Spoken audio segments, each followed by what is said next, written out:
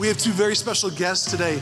Justin and Trisha Davis are here. They are pastors, they are authors, they are podcasters, they are church planners. They've got an incredible story. I got to hear their story for the first time in 2009. Justin and I have been friends for a number of years. He's been a huge encouragement to me, and it's just a thrill for us to have them here today.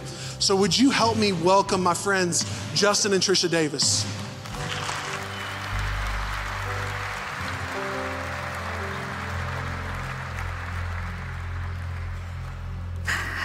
Thanks so much for having us today. If you skied here, congratulations on getting here on time. Yeah, Matt and I just had a really awkward, oh, my mic wasn't on. She said, is your mic on? And I said, yes, it's marriage right there. Is your mic on? Yes, it's on. And then it wasn't on. So grateful to be here. We absolutely love Matt and Kelly, and we live in Indianapolis where they're from. And so it's just been a phenomenal weekend. If you weren't at the marriage event on Friday, we did miss you. But we got to have dinner with Matt and Kelly last night. Just hear about all that LifeBridge is doing, all that God is doing through LifeBridge, and just some exciting stuff. And just grateful for the opportunity to be here with you as part of this, marriage series that we're in. Now, maybe you're thinking today, there's not a lot of similarities between Indianapolis, Indiana, and Denver area, Colorado, but we do have something that connects us, heart to heart. Peyton Manning, all right? So, he's a Denver Bronco, he's an Indianapolis Colt. We're basically brothers and sisters right now, okay? We're sharing life, and so that's one thing that connects us heart to heart, so we're grateful to be here. Well, beyond just our names, we want to share a little bit about us and our family. Justin and I have been married for 28 years. That's where I hope all of you are like, oh, no, she's too young, but okay, whatever. We have 5 kids ranging from 27, no, she's too young. Okay, 27 to 13. We have 3 biological sons, and then we adopted our son and daughter, who are the oldest of 5 siblings from Indianapolis. We adopted them 6 years ago when they were 7 and 9, and so we've had boys for a long time, and now I've become a girl mom. And so it is just a wild season for us, but we absolutely love our kids and getting to just walk alongside them in literally feels like every season of life. And so Trisha and I are here this weekend to continue this series that you guys started last week called For Better or For Worse. And so if you are a guest speaker today, if you are a guest here today, you came on Guest Speaker Sunday, and we're talking about marriage.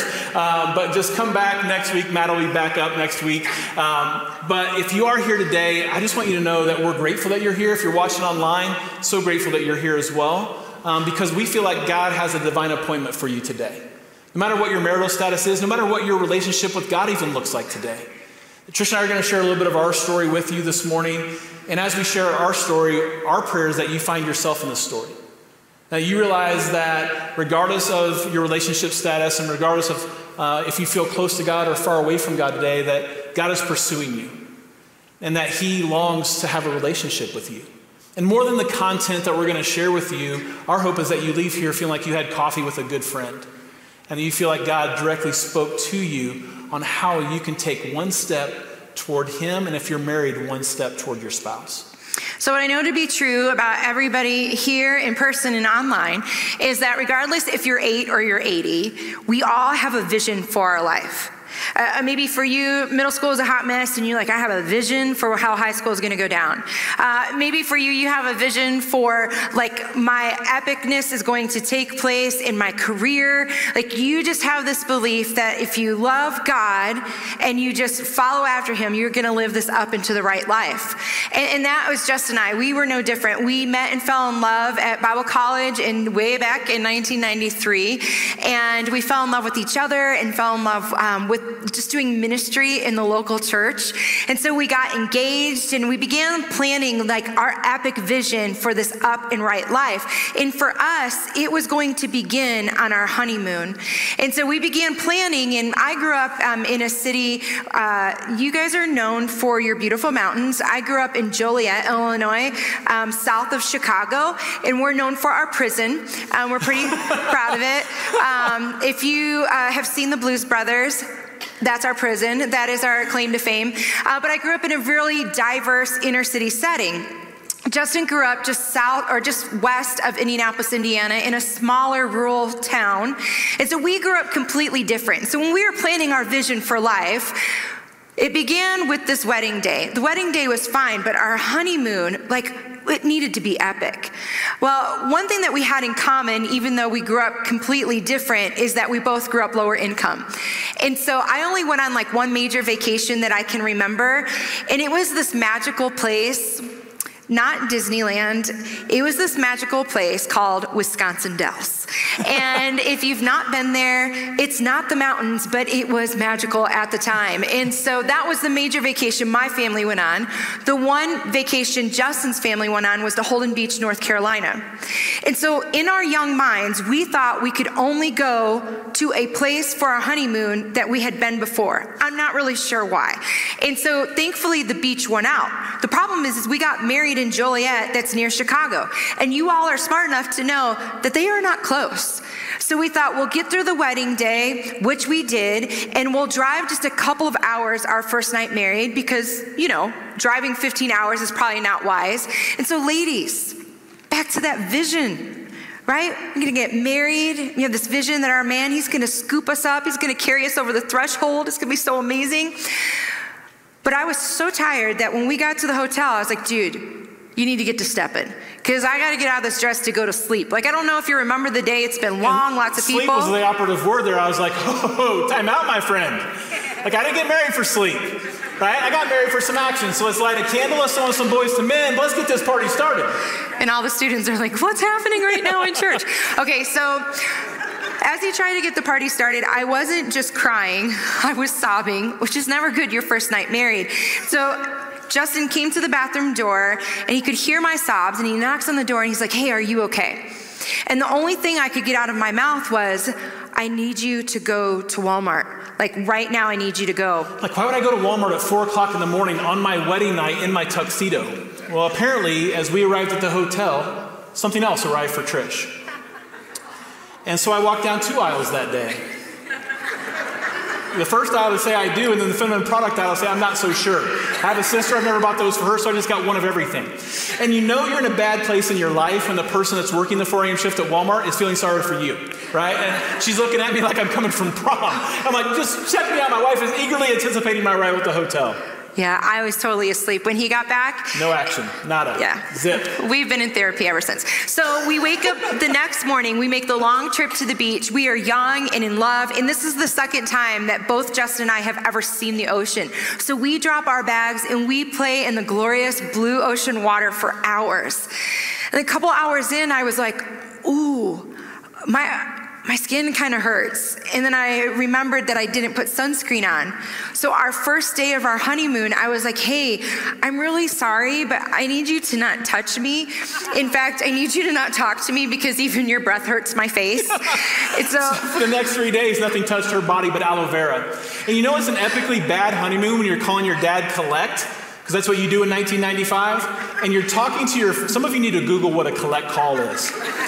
And you're talking to your dad about the action you're not having on your honeymoon. It's a very awkward conversation. I'm like, Dad, it's been 4 days of nothing. I'm like, is that normal? He's like, well, in a few years we'll be, but not right now. He's like, you know what? We're not even Catholic, but I think you can annul that. Just high five, walk away. So, yes, great advice. Okay, so I know you're feeling really bad for Justin. The very last day of our honeymoon, we had all of this money because we didn't go anywhere. Well, we did actually see the movie Clueless, was kind of a precursor. We saw the movie Clueless on our honeymoon, which really just was a description of our life at that point. Up into the right life, Clueless. And so we rented a jet ski on our very last day of our honeymoon. And this was the point that I realized who the rule follower is in this relationship and who the rule breaker is. And so we get on this jet ski, and to all my rule following friends, don't you think it was fair to go over the rules of engagement before we drive this thing? But then the moment happened. Have you ever had a moment where time slows down just enough for you to think, I'm about to die? This is this moment. There is this huge party yacht. I'd never seen such a thing in real life with people on it and music playing. And I was looking at the people, but my young groom who hadn't looked at the rule book to how to drive this thing is looking at the ginormous waves that this boat is making. And before I realize what is happening, he full throttles it to the boat, to the point that the people on the boat are like, what's going on? We hit a wave so hard and so fast, I literally shoot straight up in the air to the point that I'm like, what's up to the people on the party yacht? And then I came down in a belly flop position, and That's what the people on the boat said. And all of my skin just came off. It was so romantic. And I was like, payback. I mean, I didn't say it out loud. I was just silently thinking it to myself. But if we were sitting at a cup of coffee together, I'm going to assume that you have a vision for your life. And for many of us, we have this belief that if we just love God and love the people that God has placed in our life, that surely we're just going to live an up and to the right life. So we got married the summer before my second senior year of college. I squeezed 4 years into 5. I just wanted more student loans. And so we get married, we're young, we're in love, we're broke. And then we realized 4 months into marriage that Trisha doesn't have the flu like we thought she did, that she actually is pregnant with our oldest son, Micah. And so life is coming at us very fast. And so I graduate, and we dove headfirst into student ministry for the next 7 years, just helping students come into a relationship with Christ. And then 7 years into marriage, we felt like God had laid on our hearts this vision to plant a church for people who didn't go to church. And we never planted a church before, but we felt like this was a mission that God had put on us. And so we sold everything that we owned. We had $5,000 to our name, which means we didn't own a lot of stuff. And we moved to the northeast side of Indianapolis, about 45 minutes from where we live now. And our vision was, by the time we run out of this money, we should have a church going.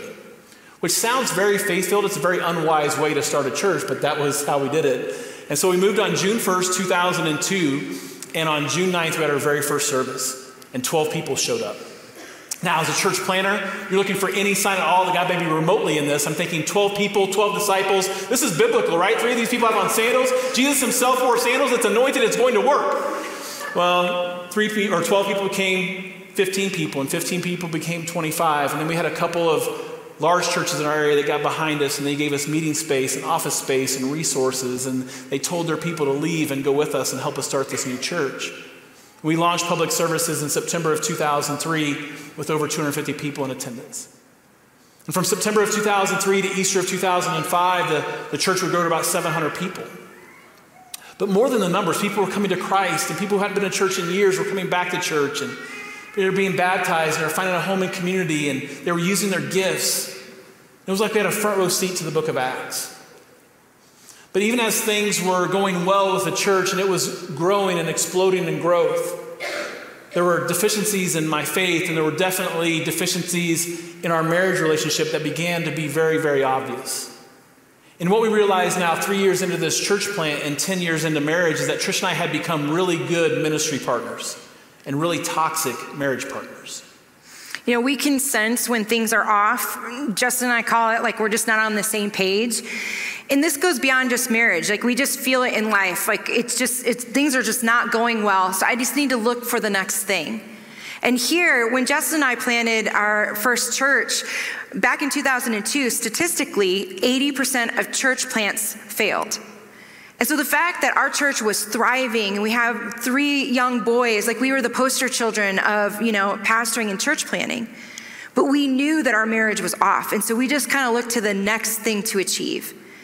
So it was our 10-year anniversary, and we thought, we're just tired. We've ran really hard the past couple of years, and we just need to go away, like without the kids. And so we went on this little cruise, 4-day cruise, and we just fell in love with each other. We had so much fun. We didn't have responsibilities as parents. We didn't have responsibilities as like ministry. It was just the two of us. And in our minds, we thought, well, we're healed. Like, we had achieved reconnection.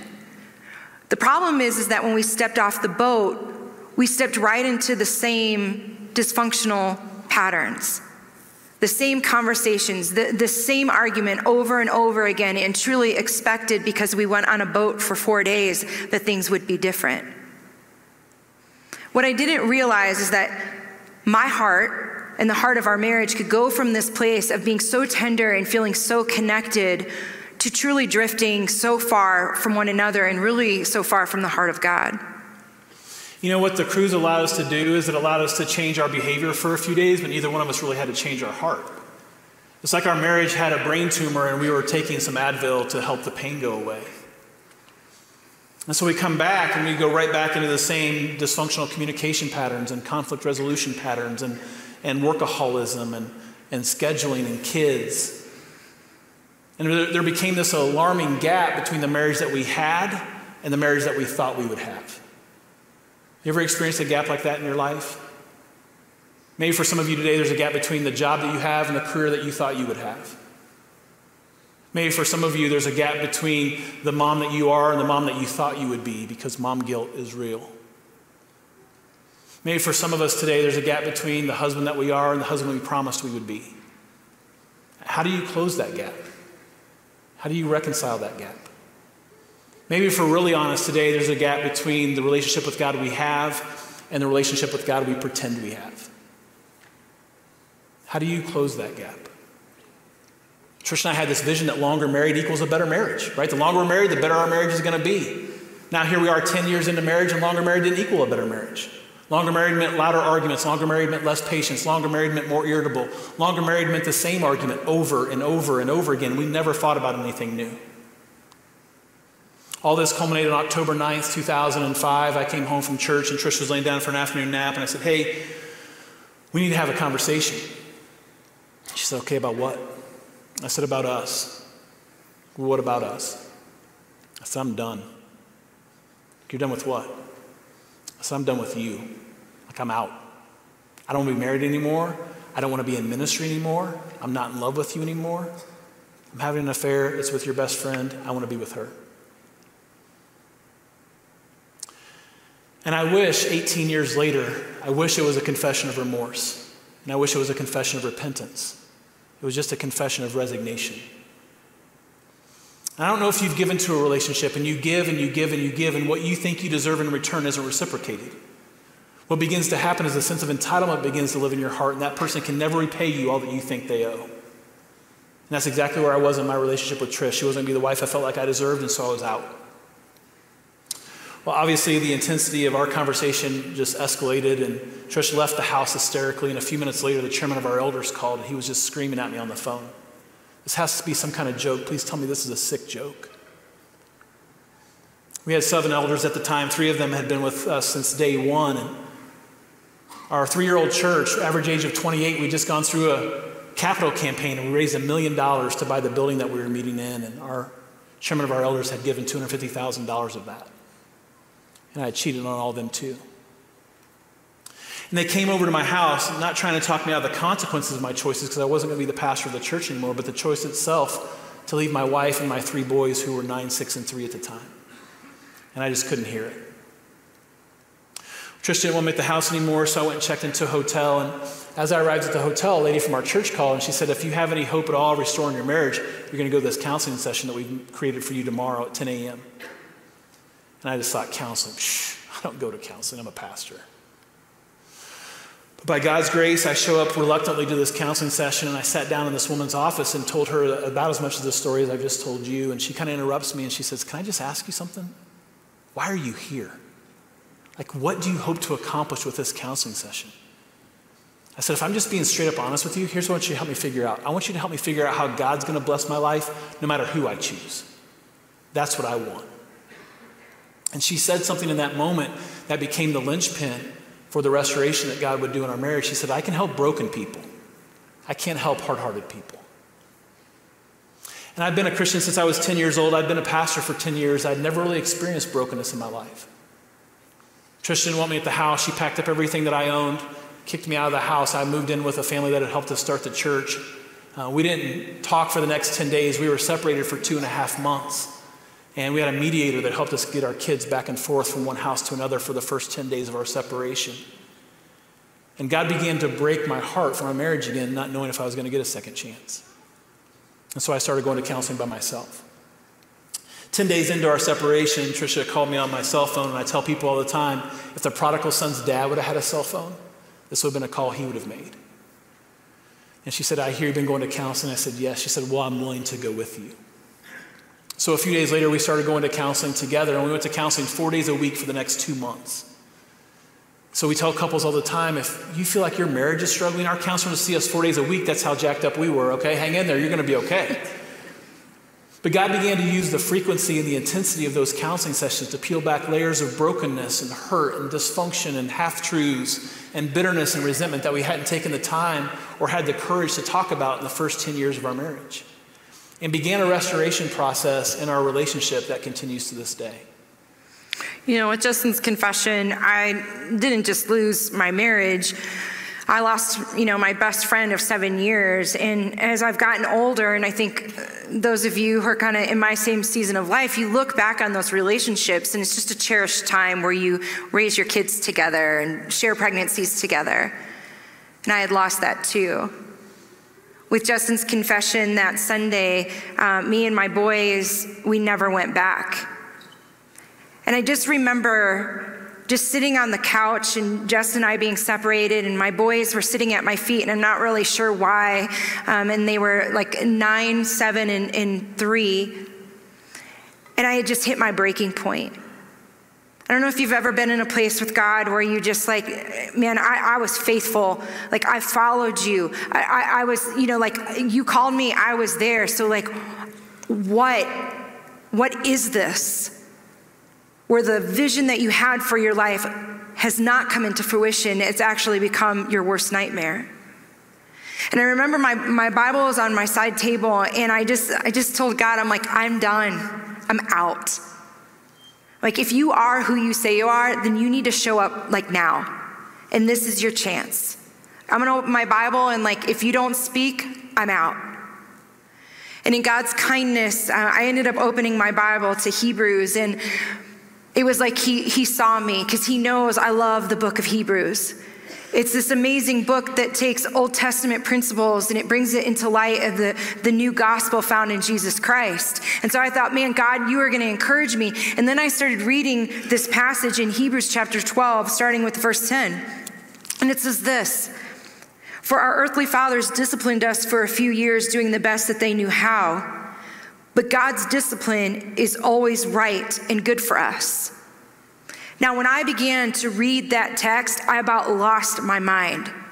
My God, I don't need any more discipline.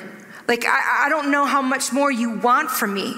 Like, have you ever been there where you just feel like I have nothing else to give? And I just felt him gently whisper to me, keep reading. And so I did. It says, "But God's discipline is always right and good for us because it means we will share in his holiness." Then verse 11, "No discipline is enjoyable while it's happening. It's painful." God was saying, I see your pain. I see your struggle. I know that this is hard, but would you lean in?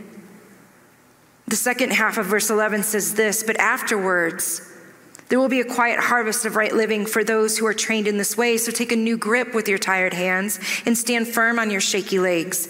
Mark a straight path for your feet. Then those who follow you, though they are weak and lame, will not stumble, but will become strong." There's so much of our story that I wish that we could share with you today, but what we want to close with is just 2 principles that we talk about in our book that we have leaned in, that they shaped us then and they shape us now, what it means to lean into the discipline of God and to experience his holiness and to experience what it means to be so shaky on your legs that you can still stand firm in Christ. Trisha and I were out of ministry for 4 years, never thinking we'd ever go back into ministry. And as Matt mentioned in his intro of us, we shared our testimony for the first time in 2009 at the church that Matt was on staff at, and it just began to open up doors for us to be able to share with people. Craig Rochelle says, people are impressed with your strengths, but they connect with you through your weaknesses. And so that's kind of what our mission has been over the last 12 years, is we really try to help people connect to God through his power through our weaknesses. And so in 2013, we wrote a book called Beyond Ordinary, When a Good Marriage Just Isn't Good Enough. And it's 12 principles of how you can live an extraordinary marriage. And then 3 weeks ago, my second book came out. It's called Being Real is Greater Than Being Perfect, How Transparency Leads to Transformation. And one of the things we began to realize as we began to talk and share with churches is that all of us want to change. We all want something extraordinary in our life. We want to see transformation take place. We don't know how to get there. And so we feel like our faith is defective. And so I want to share a principle with you, and then Trisha will close with a principle. And the first principle I want to share with you is that ordinary is defeated in your life when you tell the truth. Ordinary is defeated in your life when you tell the truth. I mentioned that we started going to counseling. So we started going to counseling 4 days a week for the next month. So after 30 days, we'd gone to 16 counseling sessions. That is a lot of counseling. That's like a year's worth of counseling in 30 days. And guys, we were crushing it. I'm not bragging, but we were doing so good. and trust was starting to be rebuilt, and we were starting to move closer to one another. We had circled a day on the calendar. I was going to move back home.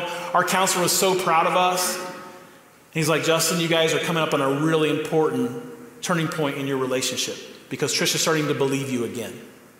She's starting to trust you again. So if you've left anything out, now's the time to share it because unconfessed sin will always lead to repeated behavior. So if you don't want to be back here in 3 months or 13 months or 13 years, you better come clean right now. And I knew in my heart I was leaving things out. Not because I wanted to hurt Trish, but because I thought if she knew that, it would be over. But I felt like the Holy Spirit got a hold of me and said, this isn't about your marriage anymore. Are you ever going to be a person of integrity? Are you ever going to have a right relationship with God? And so I took a deep breath and I said to Trish and the counselor, I said, as far as the affair goes, I've told you everything, but I have more to share with you. I said, I was sexually abused when I was a kid, and I've never gotten help for it. I've never told anyone about it. And I'm not trying to excuse my choices. I'm just trying to tell you there's a broken part of me that I cannot fix. So I've struggled with pornography for the last 10 years, and I've deflected it, and I've denied it, and I've preached against it, and I've counseled people through it, and I've lied to you about it. And if you want to divorce me, you can have everything.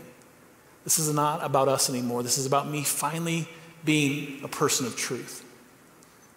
And in the act of grace and mercy, unlike anything I'd ever experienced, she said, now we can start over. Now we can begin again because I finally know the real you. And you guys, I wish that was the finish line. We high-fived and left and we're happily ever after. That was really the starting line of what became a 2-year journey of rebuilding trust and finding healing from sexual abuse and finding freedom from sexual addiction. And one of the things I've learned over the last 12 years as we talked to couples and shared our story is that we were created for intimacy. And the word intimacy literally means to be fully known. And if you're married or you're going to be married someday, God has created you to be fully known by your spouse. And if you're a follower of Jesus, God has created you to experience intimacy, to be fully known by Him, to be fully known so that you could be fully loved. The problem is we desire intimacy. Our greatest desire is that we would be known, and our greatest fear is that we won't be loved. And so we don't compromise truth in our relationships because we want to be liars. We compromise truth in relationships because we want to be loved. We think to ourselves, if that person ever knew that about me, they wouldn't love me. And so we hold back in our relationship with God because we convince ourselves, if God ever knew that about me, He wouldn't love me. And so we compartmentalize our life. And we hold back different areas of our life from God. Can I just tell you something today? God knows you fully, and He loves you anyway. Mm-hmm. That's grace. And so we have a pain quotient that we put on our relationships, and we think that's as much pain as this relationship can take, so this is as much truth as I'm going to offer. The problem is, because you and I were created for intimacy, we were created to be fully known. Every time we compromise truth in a relationship, we put a lid or a cap on the amount of intimacy that relationship is capable of experiencing. See, you can only be loved to the extent that you're known. And so, Jesus said in the New Testament, He said the truth will set you free. What He conveniently left out is, it will make you miserable first. But what I've found in my life is that short-term misery for long-term freedom is a trade worth making. And so maybe you're here today or you're watching online and you feel this distance in your relationship with God. Like you come to church and you sing the songs and you raise your hands and you go through the motions and you serve in the kids ministry because that's extra credit in heaven.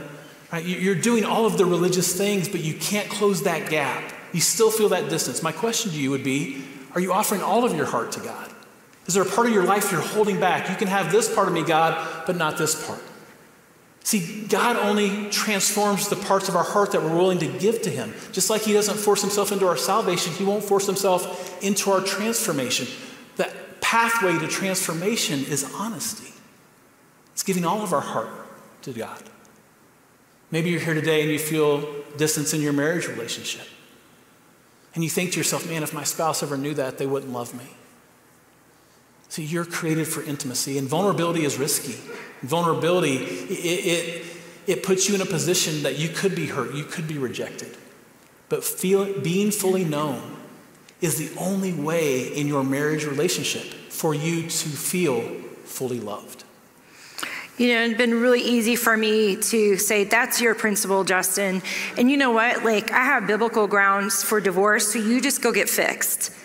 And you just figure it out. And then once you're fixed, then we can get back to the vision that I had for our marriage relationship. But I had to recognize that I had to choose to be a person of truth. And the truth is that regardless of my marriage status, I struggled with bitterness. I struggled with an unforgiving heart. And that's the principle that I want to leave you, that ordinary is defeated when we choose to forgive. And I think we all want to be forgiving people. You know, the conversation that Jesus has with the Apostle Peter, Peter says, like, how many times do we need to forgive? And he throws out this number 7 times. Well, in those days, the Jewish rabbis taught that you only had to forgive people 3 times and then you could be done. You guys, could you imagine if we could go to Target and buy forgiveness stickers, just like start handing them out? And you're like, we would have no friends or family, but we'd understand forgiveness. And then Jesus responds to Peter. He says, no, not 7 times, but 70 times 7. Why? Because Jesus knew that forgiveness is a process. And that process begins when we get truthful about our wounds. I call it the church fight. Because I know all of you have had it. You know, like you wake up on Sunday morning and everyone's in a bad mood. Even the 2-year-old, you're like, dude, you take naps. And so you fight in the house. And then what do you say? Go get in the car. So you get in the car. I'm not really sure why. And then what happens? World War III breaks out. And so then tears are shed, inappropriate sign language is being had, and someone cuts you off. And then you're like, what? And then that car that cut you off turns into the church parking lot. And you're like, oh, come on. And then like, you know what? We're going to go in the side door because no one will be there. And you go in the side door and who is there? Pastor Matt. And you're like, come on. And so he's like, hey fam, how you doing? You're like, we're great. And you look at your kids, you're like, tell them you're great. Oftentimes we hold each other hostage in the process of forgiveness because we're not willing to tell the truth. So I had to get real about my heart. And I needed to honor my grief and figure out what to do with it. And I realized that for most of us, we get angry, but we don't know what to do with it. But bitterness and anger are not part of the story of healing. Righteous anger is what changes. Righteous anger says something needs to stop, something needs healed, something needs to change. I don't want to do the same thing over and over again and expect different results.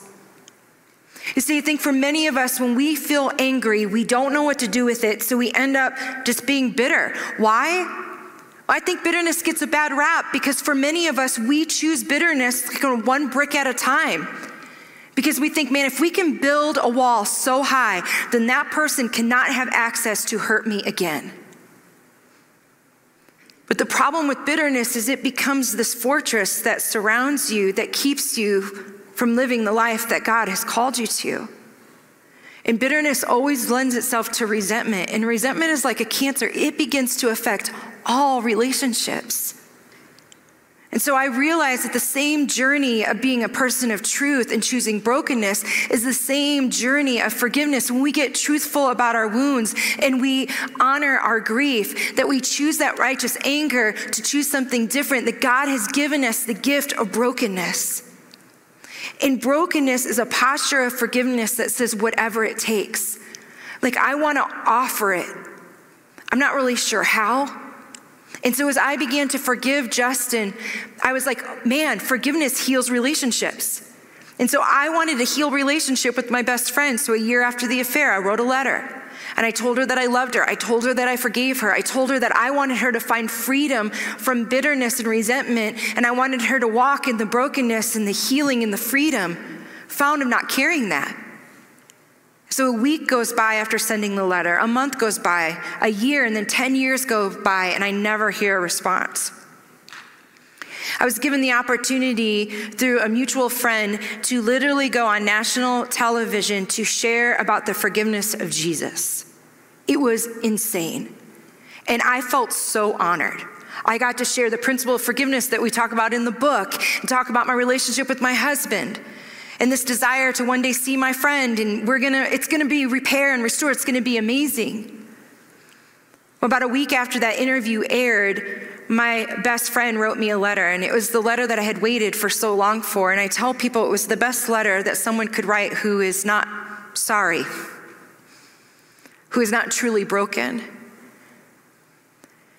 And when I say I was devastated, I was so embarrassed because I was wrong. I had written a book, I went on national TV, and I was wrong. Forgiveness does not restore relationships. And I felt like I was back on my couch saying, God, are you kidding me? Like, if you ever been there where you just thought God would show up and he didn't show up, and not only did he not show up, you felt like you got it all wrong even when you were trying to do it right. Like, if you ever been there? And I just lost my mind on God. And I was like, Jesus, you have no idea what it is like to go through this. Like, why do I keep getting put in this place and feeling like you just drop kick me in the end? Like, have you ever been there? And what I love about our Savior is that Jesus didn't make me feel shameful or guilty. He said, come to me. Bring me the truth of your wounds. And let me remind you that I do. Church family, we have a Jesus that knows what it's like to walk in community. And his community got to experience heaven touching earth through miracles right before their eyes. And when Jesus was beaten, when he was being made fun of, when he had a crown of thorns that were pierced into his skull, and he is looking around for support, no one is to be found. Not one friend. We have a Jesus that carries his cross to the ultimate death. And he is so tired and so much pain that he is looking for at least just one friend, and no one is to be found. And so a stranger helps him carry his cross to his ultimate death. We have a Jesus who is hanging on the cross, and as if things could not get any worse. The Roman soldiers were told in the Gospels that they stripped Jesus of his clothes and then they begin to barter over them. And Jesus gets audacious with his love. And he prays this prayer from the cross, my God, forgive them, because they don't know what they're doing. You see, true forgiveness is when we offer it regardless of how the person responds, because it's what Jesus did for us, that he chose us and offers his forgiveness regardless of how we respond. You see, forgiveness is free, trust is earned. It's a different conversation. And oftentimes, forgiveness feels like a get out of jail free card. And here's the hard truth. Forgiveness does not restore relationships, not always. I still struggle with that. But forgiveness will always restore your heart. Will you choose? Will you choose to live in the freedom of knowing you don't have to hide? Will you choose to live in the freedom of knowing you are forgiven and you are loved and you are chosen and Jesus calls you his? It's an invitation to belong before you believe. Will you choose? Let's pray. Jesus, I know for many of us, this hard conversation of the vulnerability of living in truth and just the absolute, it's scary to offer forgiveness of the what if we get hurt again? What if I get duped again? What if it isn't real? Jesus, I pray that you would help every single person here online be reminded that freedom is how we live when we choose to forgive. Forgiveness resurrects what bitterness tries to destroy.